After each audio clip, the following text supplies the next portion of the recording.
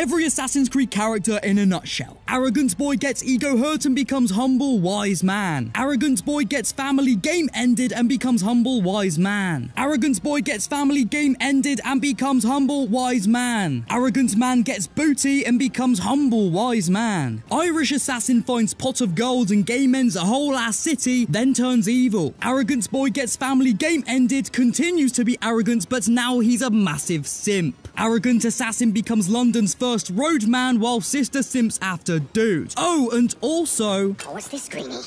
Assassin Christmas. Humble man gets son game ended and carves through the men responsible on a path of revenge. Girl gets game ended by her dad and turns into a fucking malaka. Stupid kid's family get game ended then turns into a drenga. Emo kid is depressed so teleports and then becomes a fucking Norse god. Arrogant boy gets kidnapped and saves the whole world. Little shit's father gets game ended and becomes a bad guy only to then get game ended by his own son. Russian Soviet blows up a train, steals an ezio artifact, and saves the life of a royal all in one day. Ex-slave joins cult of assassins to fight back against those that enslaved him. Young assassin gets her kicks by dressing up as a slave and running around. Is that cultural appropriation or what? Exotic assassin can't get rid of his simp girlfriend, but it's okay though because Assassin Christmas.